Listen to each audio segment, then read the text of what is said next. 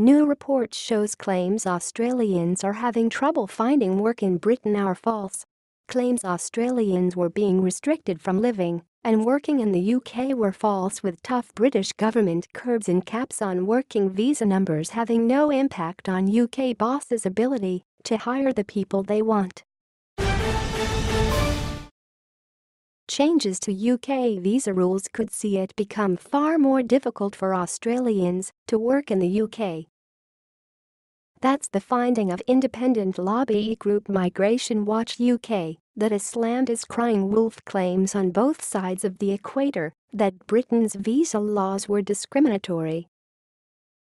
In 2015, the Australian government launched an extraordinary attack on Westminster, arguing newly introduced migration laws were harming Australian migration patterns and creating structural damage to the unique relationship between the two nations.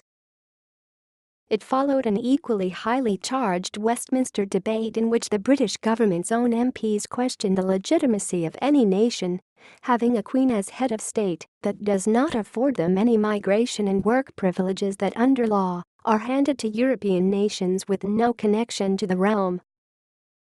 The issue came with the 2011 creation of an annual cap on work permits for skilled workers wanting to enter the UK from outside the EU and other restrictions on Tier 2 general visas. The policies created a surge in support for Australia to become a republic.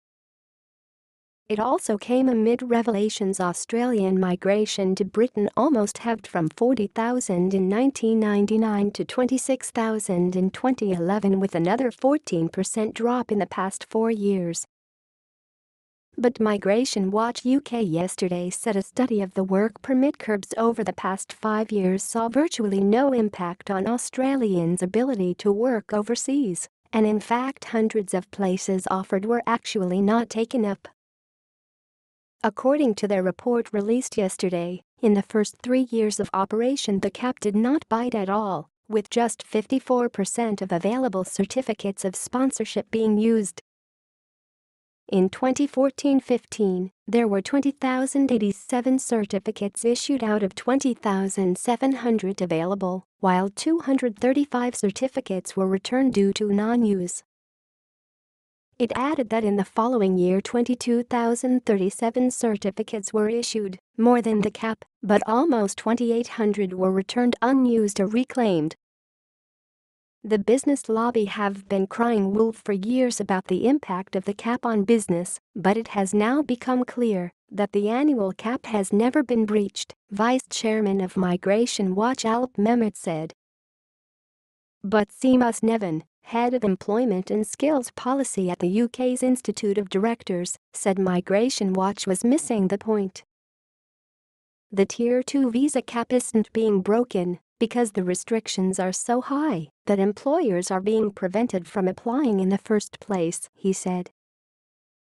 The Tier 2 visa system is a prime example of how UK immigration policies are not fit for purpose. The current system for non-EU migrants is determined by 13 separate acts of parliament, as well as 10,000 pages of guidance relating to 1,400 categories of immigrants.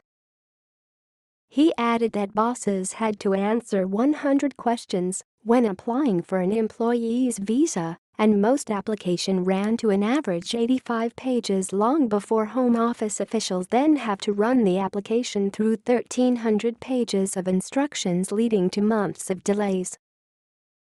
A Home Office spokeswoman defended the tough immigration system as working in the nation's interests and ensuring employers look first to the UK resident labour market before recruiting from overseas.